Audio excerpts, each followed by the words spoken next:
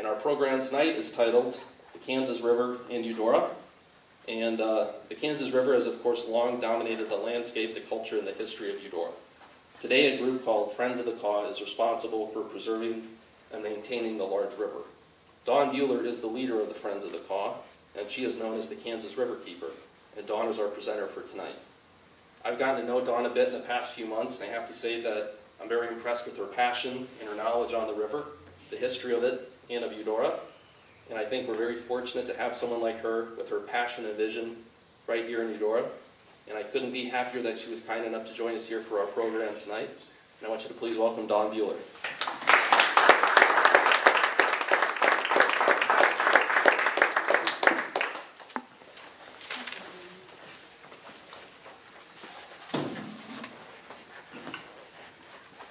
Hi. Hello. How are you guys? Everybody good? Great. Let me get untangled. Here we go. So my name is Dawn Bueller. I'm actually from DeSoto, moved to Eudora in 2000, so I moved a whole 7 miles down the road. Born and raised in DeSoto on a farm. We had about a 2,000-acre crop farm in the valley there, in the farmland along the river. So my family grew vegetables. We had potatoes and corn and watermelon. We had a little market in DeSoto called Riverkeeper Farms Market. That was my family. And we all worked the fields all summer. So I grew up on the river, right at DeSoto where our land was. I would get in and out of the river there in our John boat with my dad to go catfishing. And we canoed the river when I was young. There was only one boat ramp back then, and it was here in Eudora on the Wakarusa. So we would rent canoes and come up here to Eudora, put them in, paddle all the way down to DeSoto where our land was, which is just before the present-day boat ramp in DeSoto, and we would get off the river there. So we also camped on the river. So I have a great history with it. People ask me what my favorite section of the river is, and I always say, well, my favorite is between DeSoto and Eudora, because I know it well. I know where the holes are to go fishing. That section of the river hasn't changed much. A lot of it's due to really good land practices. The riparian zone, which is that area between the river and the uplands, it's been pretty consistently protected with trees that hold the soil in place so that the river doesn't do a lot of cuts and take the bank. So when my sister and I paddled that section here recently, and we both said, you know, I just don't think much has changed through here. It still looks a lot the same, whereas you'll see other parts of the river where, frankly, land use has happened all the way up to the edge, that when we've had the really, really high floods, it'll just rip a whole entire bank out. So anyway, that's my background. I live south of Eudora, about 7 miles. My son is a Eudora High School graduate. He graduated from Eudora High School in 2012, and he just graduated from K-State. So we're really happy about that. So we're going to get started. I'm going to tell you a little bit about what I know of the history of the Kansas River, and you'll learn much more about the local history when the Waterways exhibit goes in as well. But I'm also going to talk to you about what we do about the watershed and some of the work that we're doing to protect water quality. There's a lot going on right now in the Kansas River. So this is just real quick about Friends of the Kaw. This is our mission. So we protect and preserve the Kansas River for present and future generations. We promote recreational access. We advocate for the rehabilitation of the river, including its water quality and its wildlife habitat. And we also work with other agencies to do that in the state. So Friends of the Kaw supports what's called the Kansas Riverkeeper. That's my job, the Riverkeeper. So I hold the community accountable for the health of the river. So what that means is that when we're sitting in meetings, and this happens a lot, and people are talking about something that's going to happen to the river, my job is to raise my hand and say, wait. What about the river? What about how it's going to impact the river? How is what we're going to do going to impact it? Is it going to impact it in a positive way or in a negative way? So my job is to be the ears, eyes, voice of the Kansas River, and advocates in the role of a leader. So this is kind of my, in a nutshell, job, and it's a really, really great job. Monitor, respond, and mediate suspected pollution. So if there's pollution on the river, we have a hotline that people can call, and we'll help them work through the channels. Either we'll report it, or they can report it, but we'll make sure that it gets cleaned up. I manage our advocacy efforts. I do spend a lot of time in January and February and March at the Capitol, doing a lot of education to legislators about the river, trying to help them understand what all the issues are. We schedule and facilitate our educational paddle trips. That's probably what we're most famous for. Everyone says, oh, you have this great job, you paddle on the river every day.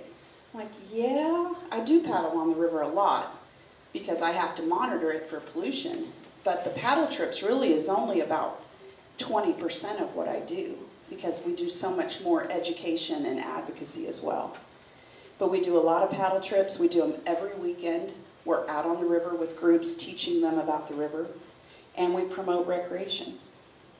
So we're a member of Waterkeeper Alliance. There's over 300 now, and I need to update this number.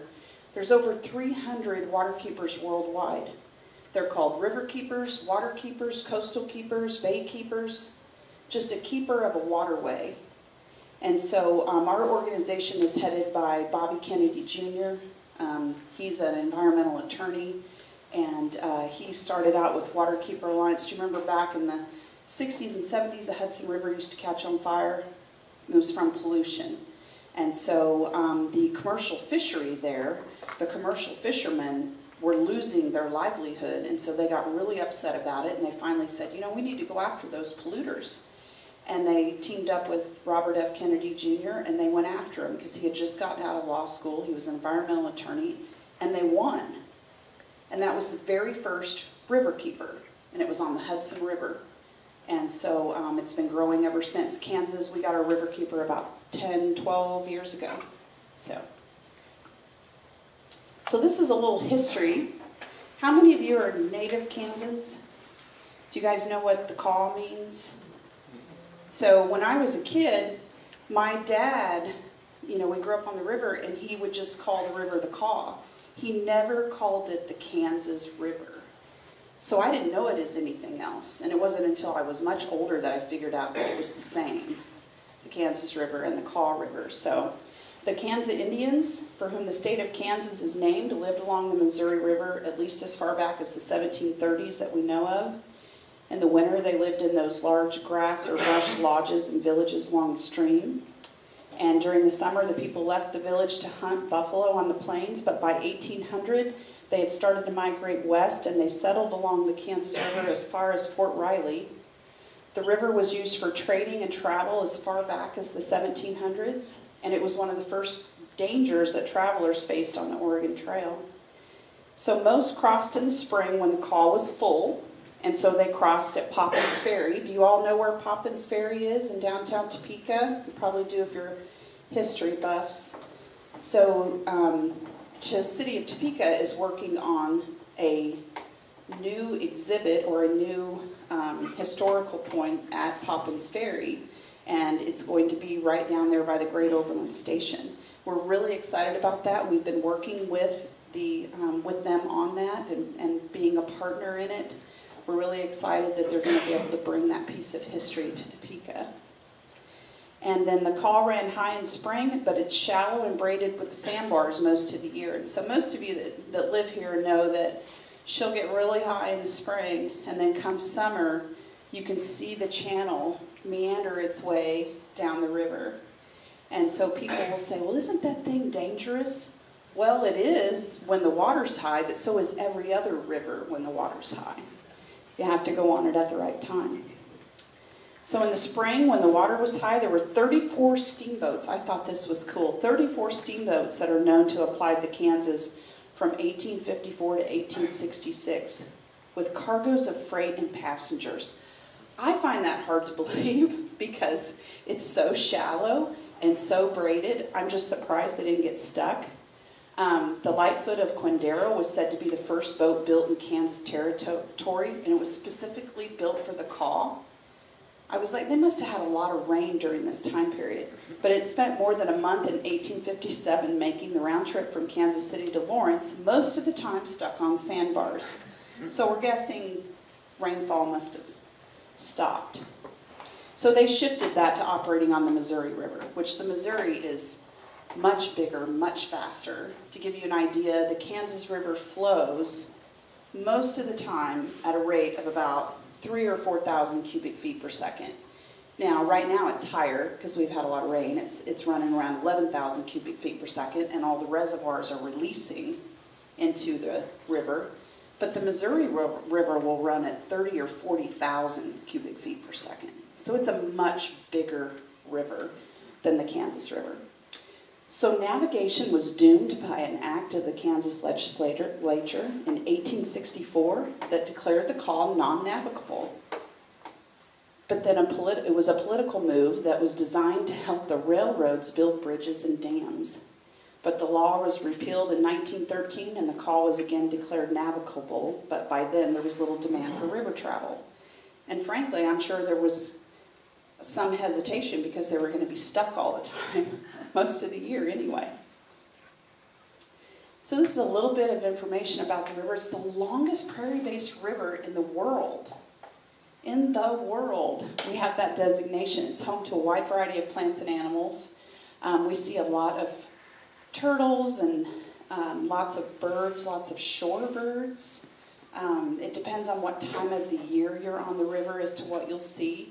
Its banks are homes to 60% of the population in Kansas. It's a very diverse species of a fish community, which most people just think, oh, there's only catfish in there. But that's not really true. It has a very diverse fish community. There were originally 48 mussel species in Kansas, and of those 6 are extirpated, and 1 is almost, and 39 have suffered range reductions or widespread thinning. A lot of this with the mussel species has to do with the fact that we raise the level and drop it, raise it and drop it, and you leave those mussels stranded.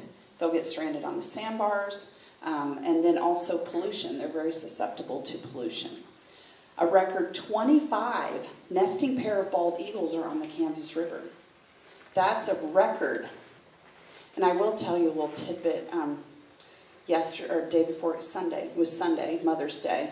I live just south of Eudora, about 7 miles on 2100 Road, and a bald eagle flew past my house and sat in the tree above my pond. I have never seen a bald eagle on my property before. I hope he comes back. This is the Kansas River watershed, and this is pretty cool. So the Kansas River watershed is 53,000 square miles. It's about the size of Ohio. Predominant land use is agriculture. So I want to show you here so you can see. This is Kansas. Here's the white line. This is Nebraska, Colorado. So almost the entire upper half of Kansas is in the Kansas River watershed. This little piece right here is not, because it actually flows to the Missouri River. But watersheds are like the little cups that kids play with where they're one inside of the other and they try and stack them. Watersheds are within watersheds are within watersheds. And so the Kansas River watershed, this is it right here, it sits within the Missouri River watershed. The Missouri River watershed is 550,000 square miles. Then the Missouri watershed sits within the Mississippi, which goes to the Gulf of Mexico. So this was a pretty cool number here. 34,000 square miles is in Kansas. And Nebraska, south of the Platte River, is 16,000 square miles, almost 17,000. And there's almost 9,000 square miles in northeast Colorado. So it goes all the way out to Lyman. So if we think about this for a second, imagine that if it rains out in Lyman, Colorado, we don't use it or divert it, it'll make its way to the Kansas River. The Kansas River starts here. It's all the way down here. So this whole entire landscape. So when we talk to lots of kids and high schoolers, this is what we talk about. Because this is where the impact to the water quality is. People say, well, why is the Kansas River so dirtier? Why does it have pollution problems? Well, because it's got 53,000 square miles that drain to it.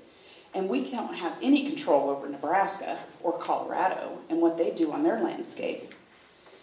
We do have control over what we do on our landscape. And so we try and educate people about how we can do better land use practices or ways that we can reduce pollution, even with construction sites or non-point source pollution. The stuff that runs off the landscape is the biggest thing that travels and takes pollution to the river. Is that because the surrounding area is higher in elevation, so it drains down? Right. So a watershed is an area where everything drains to a single point. And so we've often said in the water world that we should not have political boundaries. Political boundaries should be based on watersheds, because all the decisions are made within that watershed boundary about water use, about where water flows, water rights. Everything that has to do with water happens within the watershed. So down here below is the Arkansas watershed, which it doesn't even belong as part of the Missouri. It's in a whole nother watershed. So this is the Kansas River Valley. This is pretty cool information. So it's 138 miles long, but the Kansas River is 173 miles long. So we're talking the river valley. If you just took a straight arrow and threw it from Junction City all the way to Kansas City, Kansas, where the Kansas River meets the Missouri River, that whole entire distance is 138 miles long. But the Kansas River meanders, right? And so it's 173. So in the 148-mile stretch between the gauging stations, or the gauges they have on the river that can give us information about the river and the water quality, from Fort Riley to Bonner Springs, the river drops 294 feet. You don't think about that it's dropping in elevation. It gives us an average gradient over this distance of almost exactly 2 feet per mile. Everyone thinks this Kansas is completely flat. There's even a drop in the river. So the valley is the widest between Wamego and Rossville. It's about 4 miles wide. So in this river valley, this is where we have all of this discussion about the use of sand, because sand is highly sought after from the Kansas River. And we'll talk about dredging here in a second. But in many places, like from Eudora, from the source to Eudora, it's up to 3 miles wide. But below Eudora, the valley narrows to less than 1.5 miles. So right through here, we've got a pretty wide river valley. So this is why what we do is so important. 800,000 people get their drinking water from the Kansas River. 800,000 people. That's a lot of people that are relying on the river for their drinking water. Now, communities like Lawrence, they get their river from the surface water of their water from the surface water of the Kansas River, and they also get it from the Clinton Lake. That's where they pull their water from. But the city of Topeka, their only source of drinking water is the Kansas River, the surface water. And so we often talk about that. They don't have a backup plan. So right now, they don't really have any communities or industry that are upstream that we would be concerned about. But, as communities develop and things develop, that's something we need to watch for, is what is happening upstream of these communities, especially the ones that are pulling in drinking water from the surface water. Now, the city of Eudora has alluvial aquifers. They're wells where the river water actually comes down through the sand and it's pumped back out. That's still river water, but it's cleansed as it makes its way through the sand into the well. It's not exactly pulled off the surface water of the Kansas River. So every community is different. I live south of Eudora. I have Douglas County Rural Water number 4, and they actually get a lot of their water from Clinton Lake. So my water comes around down 458 probably. So it's a little bit about watershed management. We were talking about the watershed, so see how everything drains to a single point? So Kansas has 30,278 classified stream miles, and the Kansas River is 173 miles long. So that's a lot of stream miles that we have to work on protecting. Now, my job is only to worry about the Kansas River, but as a state as a whole, we have a lot of stream miles. So we say this often, what happens on the plains impacts the Kansas River, because what happens within our watershed is going to impact that water supply. So we have lots of conservation measures that we've put in place as a state to try and reduce the erosion, reduce the soil. Soil carries nutrients into the water. So that's how we get high levels of phosphorus and high levels of nitrates in the river, in the water. And so the state has one program called the RAPS program, Watershed Restoration and Protection Strategy, and that is where they give cost-share dollars to landowners to install conservation practices to improve their water quality. That's just one way. When I was a kid, I would put my hand below the surface of the Kansas River, and you couldn't see it, first of all, and if you picked your hand up, it just kind of dripped in mud. Now, it still gets like that when we've had a really hard rain, like a 5-inch rain, and it's just rained and rained and rained, and the river will get that muddiness to it. But once it clears off and clears up, when I'm out in my kayak, I can see down to the sandbar. It's totally different. And a lot of that has to do with these conservation practices that have been put into place, but it also has to do with farmers practicing no-till and cover crops. Lots of practices that keep that soil on the land so that they can use it and keep it healthy and keep it from washing down into the waterway. So we have 10 counties that are directly on the Kansas River. Now, many, many more counties use the river, but there's 10 that are on it. We have hydropower generated at Bowersock. You guys know about that in Lawrence. So we have hydropower generated there. The river generates electricity. It gives us water to drink. And this is a picture here at Bowersock. And it provides recreation. So these are some of our challenges. So I wanted to show you this. This is just this is sometimes naturally occurring after a rain. This is a clear day on a sandbar. This is actually right at DeSoto. I was out there one day. This is a tire dump that we cleaned up. So we clean the Kansas River. We do cleanups. We have a lot of volunteers that are really fabulous and help us do that. But at this spot here, this was between Eudora and DeSoto in the Weaver Bottoms. And the landowner gave us permission to come in and clean this up. I think he had bought the property and it was already this way. We cleaned up over 500 tires off the river. 500 tires. So when we do these cleanups, we do them with Westar Energy's Green Team because they have boom trucks. They'll bring in their boom trucks and they'll help us lift all of these off the shoreline. And also they have really, really great volunteers. Their full-time employees will volunteer to be on this Green Team to help do these environmental projects. So we also did this year up in Lawrence, the old bridge. You guys know that, you probably know this, but, they used to just drop bridges, drop them right into the river. And so we have many places, like in Topeka. Well, in Topeka, the railroad bridge dropped because of the 51 flood, but it's still there, along with some locomotives. We don't really know what all's down there. But in Lawrence, they felled the old bridge to put in the new one.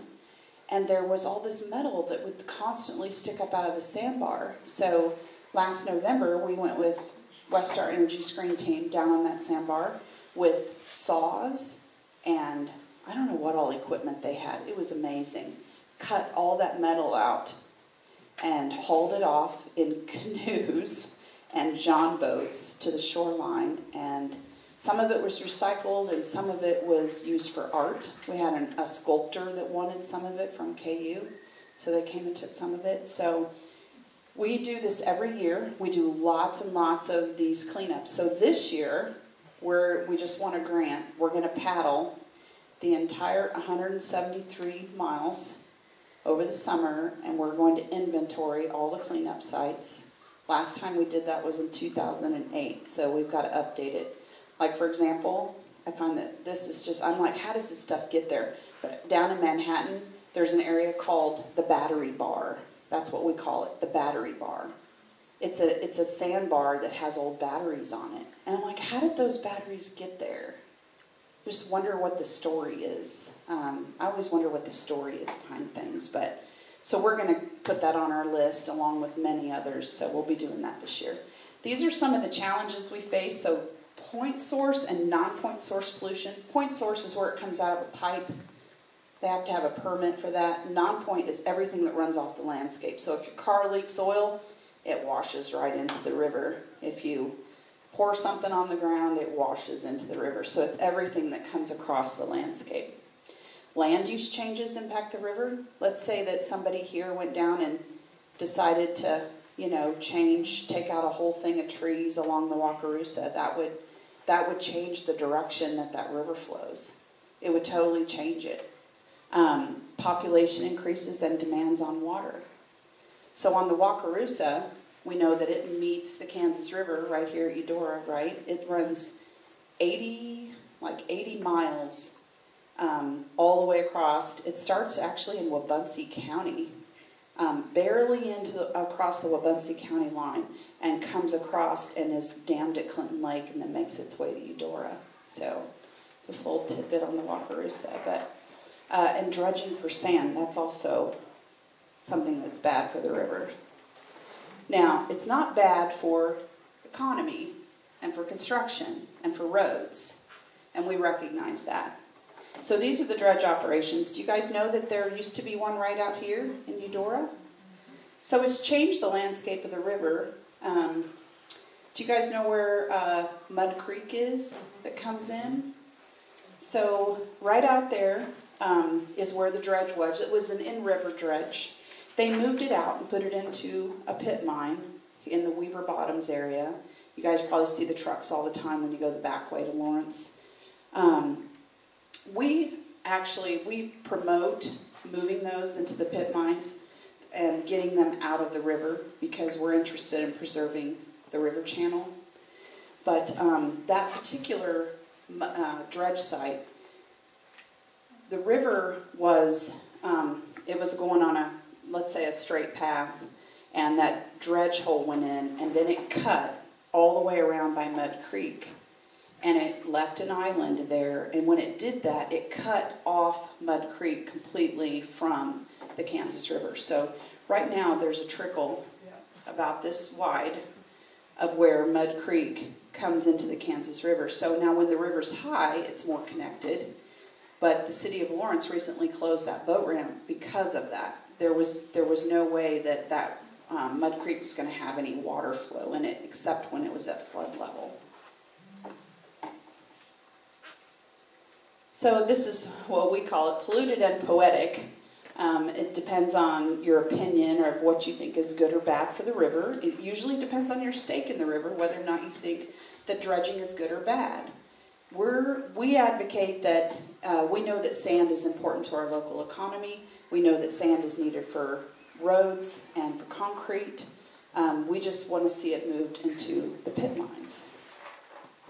So this is just to give you an idea of what the dredging is. It's removing the bottom substrate from the channel, and it's primarily used for construction materials. Now this has been going on as far back as the 1900s. So this has been going on in Kansas for a very long time. But we do have sections of the river where we can prove that it has altered the course of the river. It has changed the way that it's moved or flowed. And one of the things that I've always thought is, I no longer own land along the Kansas River, but if I did and there was a dredge site there, I wouldn't be very happy because it's eventually going to take part of your land. It's going to take it one way or the other, because what happens is when you dig a big hole in the middle of the river has to fill it, right? I mean, you can't just leave a hole and expect that it won't fill it. So the river works to fill that hole back up. Well, if you've got a 70-foot hole, that's a lot of sand. Well, where do you think it's going to come from? It's going to come from your bank. The river's going to pull it from those banks. So you're going to see trees collapse, and that's what we saw at Mud Creek. trees collapsing into the river, loss of that wildlife habitat, loss of fisheries habitat. And then we did notice, we paddled that section here recently, and we noticed that the Asian carp were much more active right at that dredge site. And we've not done any studies yet, but we're wondering whether there's any connection there. This is just a picture of a collapsed bank, just to give you an idea. This was 2008 to 2011. That's erosion that happened where there was a dredge site. So that's what I meant when I said, you know, taking someone's land. The river would take it. So I'm going to skip right past this. We were listed as one of America's most endangered rivers in 2012. And they continue to put us on the edge of the list. Every year we're one of them that they consider as one of America's most endangered rivers. And they designate that because of the dredging on the river. And these are some sandbars that are collapsing out on the river, just to give you an idea of what they look like. And this is what we call riprap. It's concrete that's put back on the bank after the dredge site moves out. So I want to tell you about some future things that are happening, because these are really cool. I want to make sure I'm still good on time. So have any of you heard of the governor's vision for the future of water supply in Kansas? Has anybody heard about that? A little bit? So they created this water vision and created regional advisory committees, and the purpose is to look at that entire watershed we were talking about and figure out how to do things that will help the river. And so I sit on that committee for the Kansas Basin. So that's this area right here. This is the Kansas Basin, so it includes Eudora. And so we're making decisions right now that impact this part of the watershed. And one of the biggest things that we're dealing with is the sedimentation of the reservoirs, which we know is important to our drinking water supply. And the other thing is Milford Lake. Do any of you go to Milford? Milford? Nobody goes to Milford? Oh my gosh, it's so pretty. And it's such a great wiper fish lake to go fishing. But Milford Lake has a lot of blue-green algae in it. And a lot of that is caused from a lot of nutrients coming into it. So those are some of the things that we're working on. I just wanted you to know that we are working on some things at the state level to try and help the Kansas River. So this is one thing that if you take anything home today, I do want you to take this home, because this just happened. So the Kansas River was accepted into the Sustainable Rivers Program. Now this is a really big deal, because we've been working with the Corps of Engineers for a long time on different things on the Kansas River, and now there's a program that they have where they're in partnership with the Nature Conservancy. So the Healthy Streams manager at the Nature Conservancy, she and I went to the Corps in January, and we said, would you consider putting the Kansas River into this Sustainable Rivers program?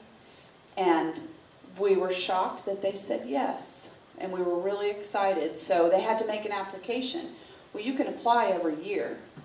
So we didn't expect that the river would get accepted that first year. And it did. We got notified, it was about the 1st of March, that the Kansas River had been accepted into the program. So what this means is that we are now going to work in partnership with the Corps of Engineers to try and get more ecological flows on the Kansas River. So that means more flows for wildlife, more flows for the mussels, more flows for the fish, more flows for bank stabilization. So what they'll do is we'll go up and down the river and figure out who all the users are. And there's a lot. It's a working river. Everybody that is a water intake, everybody that generates electricity, every city that uses it in some way, even for wastewater, when they put their water back out, we will inventory all of this. And then what the Corps will do is they'll try and figure out if they can tweak their dam operations. So those flows. So one of my pet peeves is the Wakarusa River in Eudora, because it's channelized, the banks are collapsing, the tree roots are hanging from it, and it's from that high water, and then you drop it. high water and you drop it. And that's what, they're managing for flood control. So they're doing what they're authorized to do by Congress. I mean, they're doing what they're supposed to do.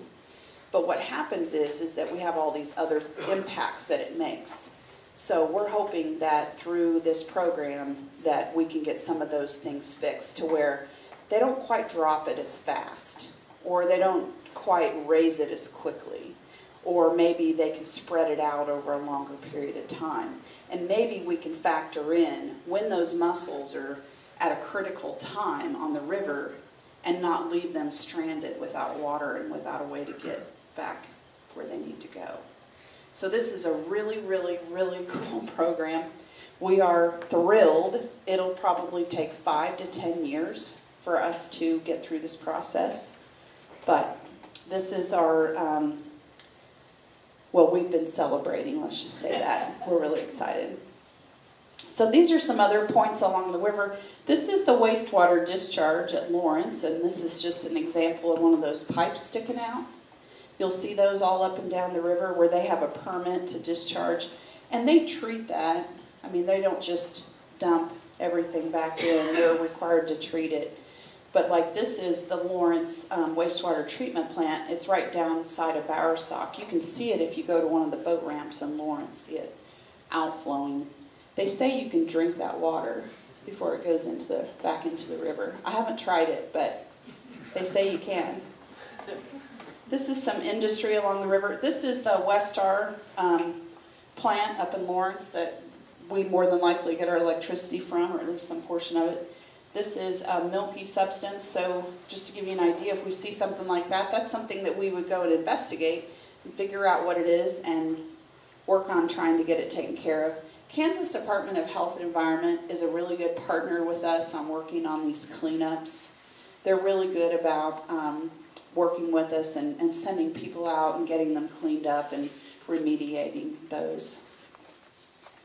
The hardest part is finding them, because it's a 173-mile long river, so we count on the public. So we count on the public to help us, let us know when things are going on. So these are just some areas that need cleaned up. So just to give you an idea, we clean up the Kansas River. We do lots and lots of cleanups. This was the metal cleanup I was telling you about. So since you guys are history people, you'll love this. In the sandbar here, this one that we were working on, it's literally right below Bowersock. So if you drive over the Kansas River Bridge in Lawrence and look down on the east side and see that sandbar, that's where we pulled all of this out. But there was an old metal wheel wagon, big round wagon wheel, and it had a axle, you could see it, and it went down into the sand. Our volunteers worked for hours to try and uncover that, and they never could. I mean, we hit darkness, and they never were able to get it. It'll eventually, I think the Kansas River will eventually cough it up, because that sand just keeps washing. But we have found old stagecoaches in the banks of the Kansas River. One of our volunteers found one just last year, pieces of it. Not the whole thing intact, but pieces. We find bison bones, and we find arrowheads. That is not uncommon at all. We find them all the time. So the river, when it runs its circles, where it meanders through, when it goes on that outer edge, it takes sediment and then it deposits it at the next corner on the inner side. So where it's taking it is where you want to go. And so I have a lot of volunteers that just love to see what they can find. And so we go really slow on those outer banks, and they'll try and find treasure. And you'll find all kinds of stuff. Now, sometimes you find stuff you don't really want to find, like a toilet or a bucket or something that is more modern day that you're like, well, that's not a find, that's trash. But sometimes we find some really cool historical stuff. And so we have actually, our membership has donated, or loaned, I should say, a bunch of artifacts to the Great Overland Station. So the Great Overland Station is going to do a Kansas River exhibit sometime this summer.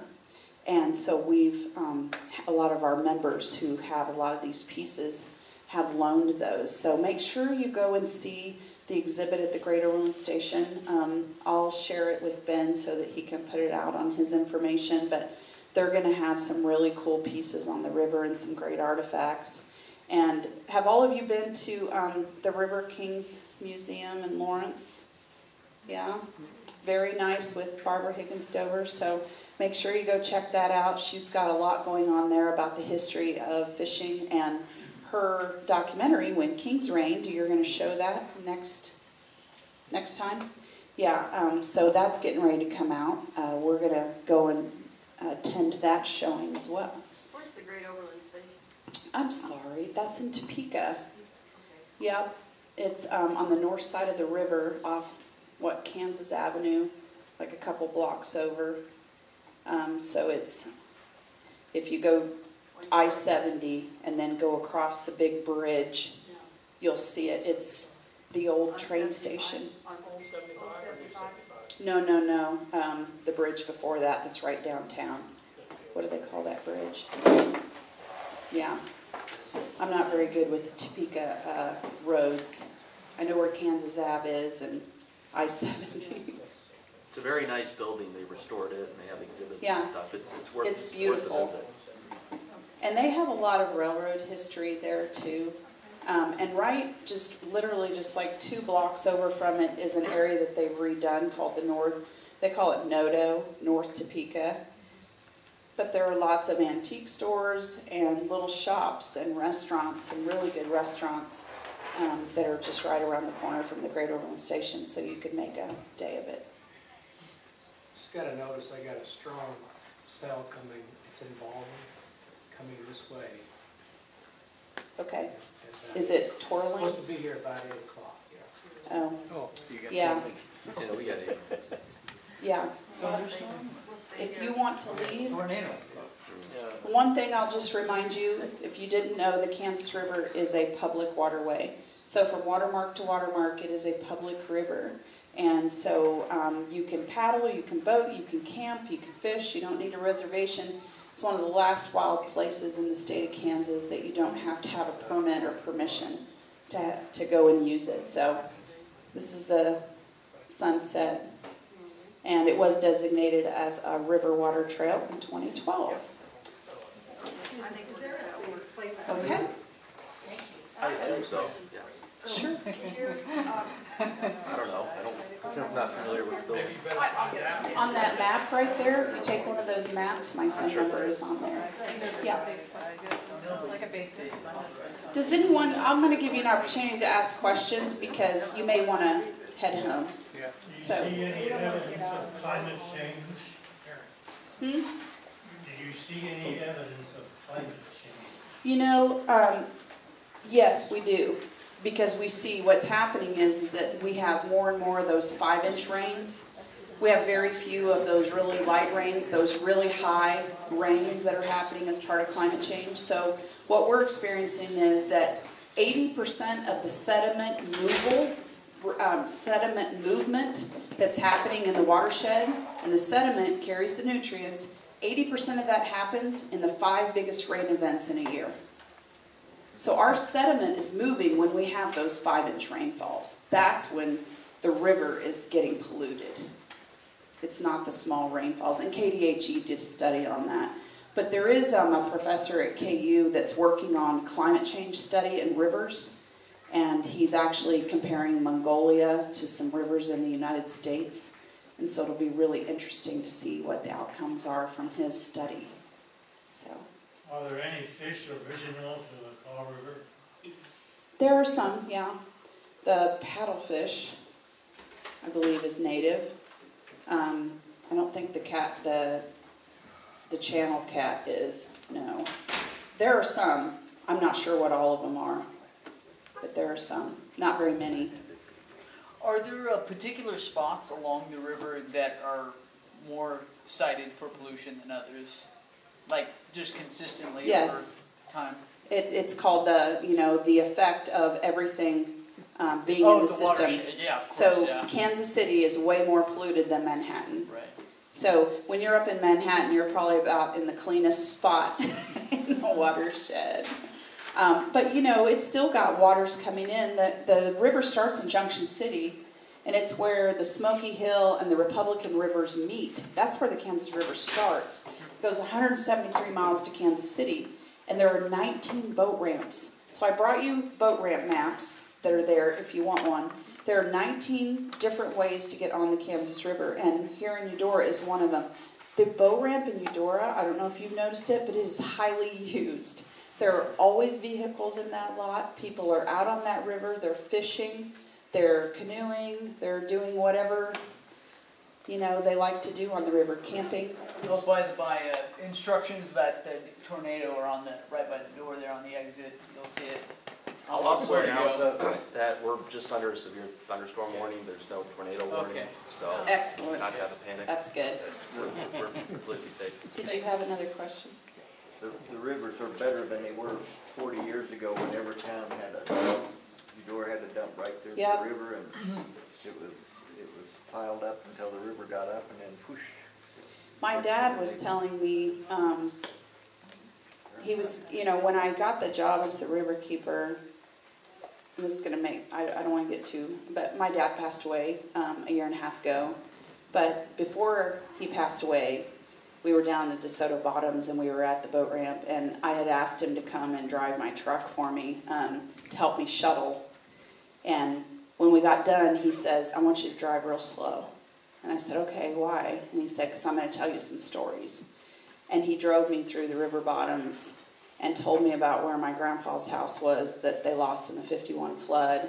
And it wasn't where I thought it was. And that old farmhouse that's down there in the bottoms now, that's where I grew up. And we just went through the bottoms, and he was telling me all of these stories about the river. But one of the things he told me was about the tires. He said there was a guy from Kansas City that had a auto business or a tire business, and he would come out and talk to the farmers and ask them if they wanted some tires to stabilize their bank so that the river wouldn't take it. Well, that doesn't work. The only thing that holds a bank is trees and long, deep roots. That's what holds the bank. You want some really good trees or some long grasses that'll hold that bank. But he was telling me the story, and he said, you know, that's where a lot of these tires came from.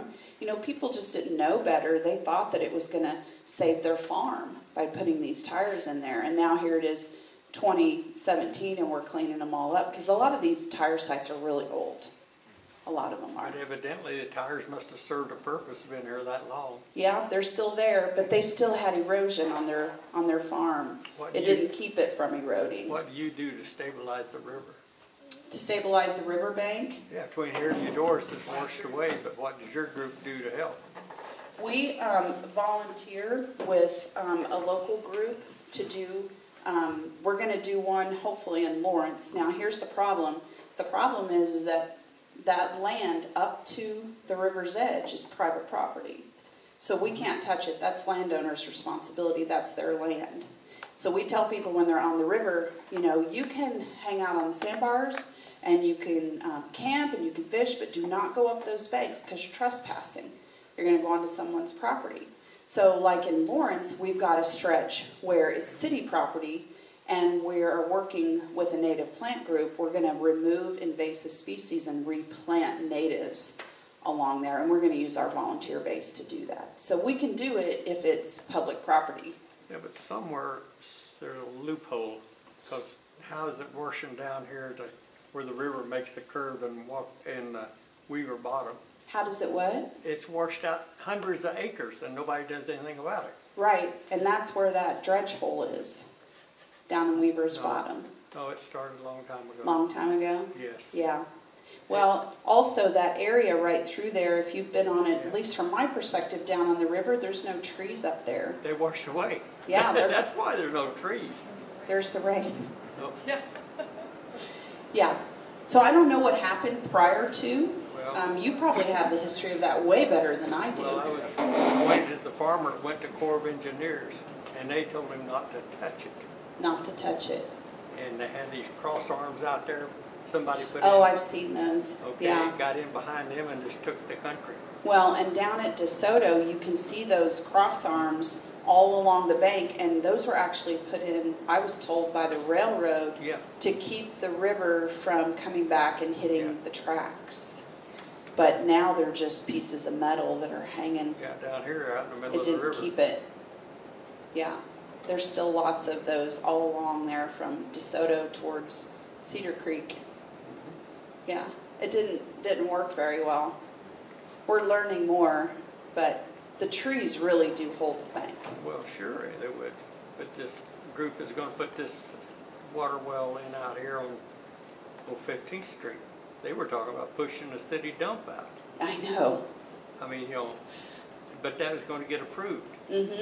I know, and Friends of the Call fought that, I believe, because that was before my time. Yeah, I remember that, because I was a volunteer back then. Jamie? Yeah, do you know anything about how the hydroelectric dam affects the river, and do you work with Bowersock? Yeah, we work with Bowersock a lot. Uh-huh. They have some of the oldest water rights on the river, and I've been told that they don't even come close to using them all. That they're very conservative. They do generate electricity that's clean electricity. Really all they're doing is they're pushing the water through their turbines to generate electricity. So we've worked with them on, like for example, they don't have fish passage on the dam. And people ask, well, why don't you have fish passage? Well, because Wildlife and Parks really doesn't want them to have fish passage, because right now, as far as we know, the Asian carp are below Bowersock. They have not moved above.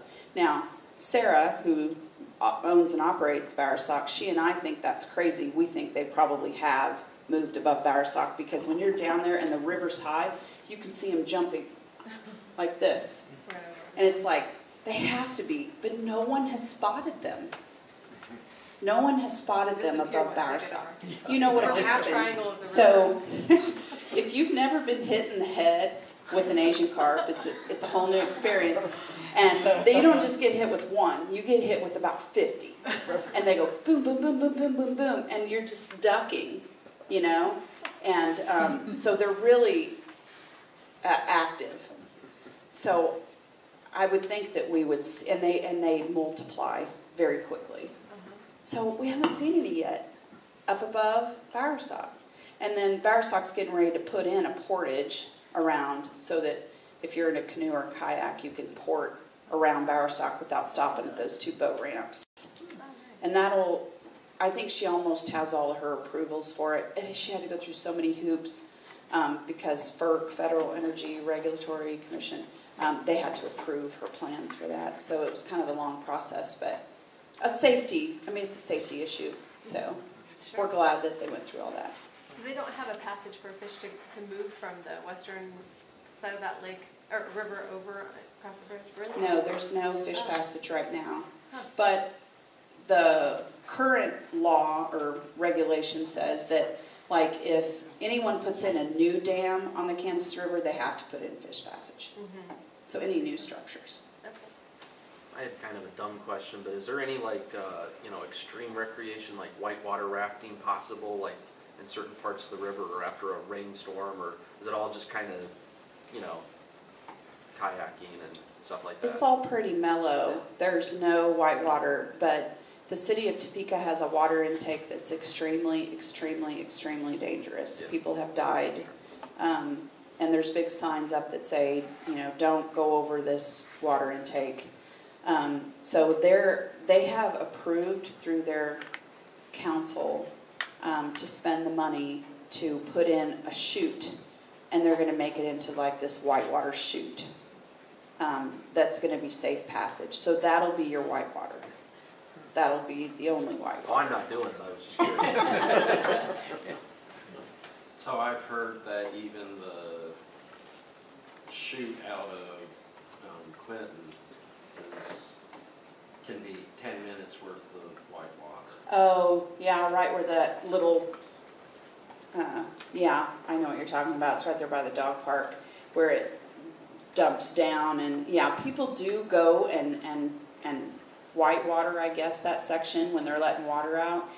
that's still, because we have this law in our state that the only public waterways are the Kansas River, the Missouri River, and the Arkansas River. All other waterways are private. So you have to have landowner permission on both sides of the lake, or the river, in order to paddle on that or fish or whatever you're going to do. So where it's federal land, you can use it. So below Clinton is federal property, so they can paddle there on that chute area. Now we go on the upside of Clinton all the time. If the Kansas River's too high, we take groups up on the Wakarusa. There's a boat ramp, and it's 4 miles above Clinton, and we go up there, we put our kayaks in, paddle down to the reservoir, turn around and paddle back. Because that river's impounded, it has no flow. So you can go against the current, if you want to call it a current. It's more like paddling up a lake. So there's not a whole lot. So yeah, so people do that as long as, I just always tell people, you need to know what the law says. People say, well, I paddle up, down the Delaware out of Perry Lake. I'm like, well, that's trespassing. Did you get landowner permission? Because that's what the law says. So they have to, like if you go to the Eudora boat ramp, if you take a right, it's public, because you go all the way down to the Kansas River. If you take a left, you're trespassing. So. Where is your funding from? So we are membership based, just like the Historical Society. We have members, and so part of our funding comes from memberships. Part of our funding comes from fundraisers. We just did the Wild and Scenic Film Festival in Lawrence, and we're getting ready to do Beers of the Caw in November. And then we have an astronomy and wine event that we do over the summer. And then we do grants. So like the river inventory that I'm going to do this summer, it's grant funded. I got a grant from REI to do that. Patagonia has given us grants to fight dredging. So we just have grants that we apply for to supplement our funding. Is it always an issue? Yes, we're a nonprofit. It's always an issue. Any Very other questions? Yeah. You may not want to go to your Yeah, car we now. probably got a while. I do, Let the storm pass. this is probably I know it's not talked about officially, but the Ogallala Aquifer in the western Kansas, as you know, and in a lot of places is running Dry. really dry. Have there been any talks between, experts, people like yourself, your counterparts in the West, Yes. Everybody's talking about talk it. about using, diverting, getting another water source or using the Caw or? So there have been a lot of different things floating around. So first of all, we know that the water is depleting in the aquifer. The Kansas Water Office is working with landowners out there to try and come up with different strategies. One of them is a LEMA, which is like this, where everybody in a certain area voluntarily reduces their water consumption. And so they want to still make it voluntary. They don't want to put in regulations. So right now they're working on these voluntary programs. One of the issues that we have, and of course it's not my river, but the Arkansas River at Garden City doesn't flow at all. And it's because it's over allocated. It's not because of Colorado. Colorado delivers every drop of water they're supposed to deliver into the Arkansas River. But we over pump it. So it's over allocated. It's got too many water rights on it. And so, but the problem is some of those water rights are really, really old. I mean, they really, really go far back. So how do you fix something like that? That's really hard when you've got so many people that have had it for so long. You mentioned Colorado delivers every drop of water that they're supposed to. Legally supposed to. Yeah. Is that based on a percentage of how much water flows, or how does anyone know that they're? I don't know what the exact calculation is, but recently the state of Kansas and the state of Colorado just got done going through a big fight over that.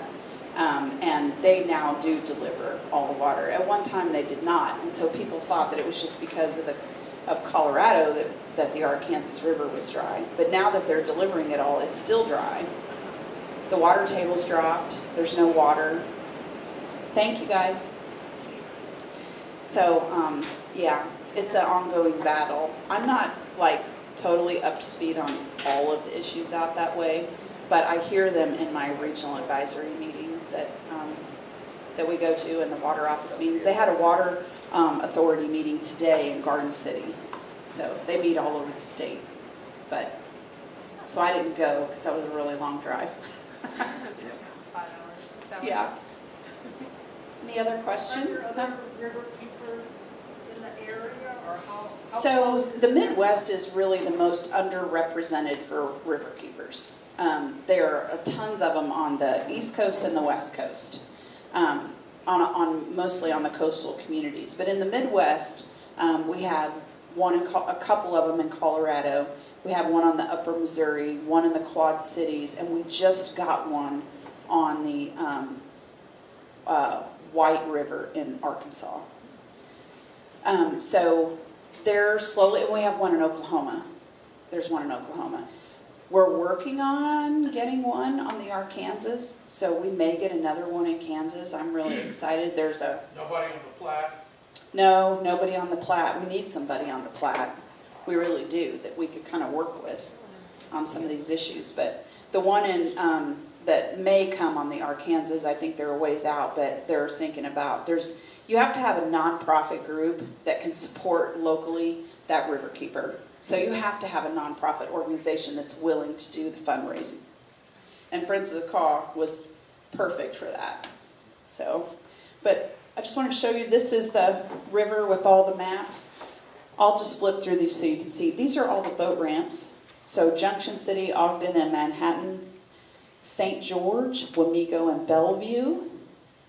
Topeka has 3 boat ramps. One at the Governor's Mansion called Caw State Park. One at the water intake, which is this one here where it's so dangerous. And this one's at Seward Avenue. Perry, Lecompton, and Lawrence. Lawrence has 3 of them. This one down here on the bottom right, that's when Mud Creek used to have water. And then this is my stomping grounds, Eudora, DeSoto, and Cedar Creek. So this is Eudora right here, putting in right below that bridge. And this is the big DeSoto ramp and the Cedar Creek ramp. Edwardsville, Turner Bridge, and then Caw Point. So I always like to tell people about this one. If you've never been to Caw Point, you should go. So it's down in Kansas City by the Fairfax district. Most people don't even know it's there, but it's a neat little park, and you can walk a paved trail all the way down to this point. When you get to that point, you can see where the Kansas River meets the Missouri, and they're doing their little fight. That is my son. He's probably saying, do you know there's a storm coming? So Caw Point is one of the neatest places. So if you ever have the opportunity, you should go visit that. It's really pretty. You see the entire downtown Missouri skyline. So these are just some navigational hazards. These are through Topeka. This is that old railroad bridge that's down, that fell in the 1951 flood. And you know there's locomotives down there. Wouldn't that be cool if we ever got them out? You know, so the Topeka Riverfront Authority is a group that was put together by the governor and charged with developing the riverfront in Topeka. And so we've been working with them for the last couple of years. And they're going to do some pretty cool stuff in Topeka. But they asked us, they're like, can you guys get that out of there? I'm like, I don't think we have the resources for that. I don't know. You'd have to get one of those big barge things or something. Much bigger than what we can. I actually asked Westar's green team. I said, you guys think you could get that out? And he's like, no. He said, ask the governor. Yeah, ask the governor to pull it out. This is Bowersock. This is the portage around Water 1 in Johnson County. You can port around it. There's a water intake. So Water 1 gets a huge amount of their water off the Kansas River for Johnson County water supply. And funny enough, if you didn't know this, they also get water from the Missouri River for Water 1. These are just some of our volunteers. This is what drives Friends of the Caw right here. It's our volunteer base. We have a huge volunteer base, and they do a lot. Cleanups, everything you can think of. If you guys ever want to be a paddle assistant, Andy here is joined us as a paddle assistant. So we help with our paddle trips when we go out on the river. This is the Great Call Adventure Race between Eudora and DeSoto. We had a great time doing that. That was a lot of fun. So much fun. People ran, paddled the Kansas River, and biked back. So paddled to DeSoto and then biked all the way back. It'll be again this year. It's going to be September 30th, I think. It's a Saturday. And we'll be there. We'll help provide all the boats for people to use. And then we're a membership. If you're interested in becoming a member, it just helps us increase our voice. So these are our events. Wine Song at Riverfest is June 3rd. It's a DeSoto Rotary event, but it's a wine tasting of Kansas wineries. And all the proceeds go back to nonprofits. So Friends of the Caw has been a beneficiary of that, so we like to help them promote that. Great Caw Adventure Race, Astronomy and Wine, and our newest thing is Beers of the Caw. You may not be a beer drinker, but it is a pretty cool concept. We have a watershed map, and we map all the breweries in the watershed. And then we have a beer tasting. So we use beer to teach people about the watershed. Yeah, we do. This is our website, kansasriver.org, if you'd like to find out more. Any more questions? And quit deluging. Can you give us a sneak peek how many breweries there are in this watershed? Well, last year we had, so what we do is we keep adding new breweries to the taste testing. Last year I think we had 12 or 13 breweries that we taste tested. We've already got 2 more from Nebraska. We're working on one in Colorado. But we're working on mapping all of them. They keep popping up. Yeah. I mean, 3 more showed up in Topeka. Wow. And it's like all these little breweries What's everywhere. Crying Tiger for the longest? Blind Tiger. One here in Eudora's trying to start. Well, I hope they do, because we're going to be asking them to come to Beers of the Caw. That would be awesome. So, anything else I can answer for you? It's a lot of information, but I hope you got something out of it. Thank you. Thanks so much.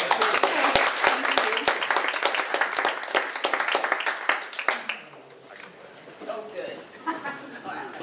All right, well, thanks everyone for coming, and meeting adjourned. Try to stay dry.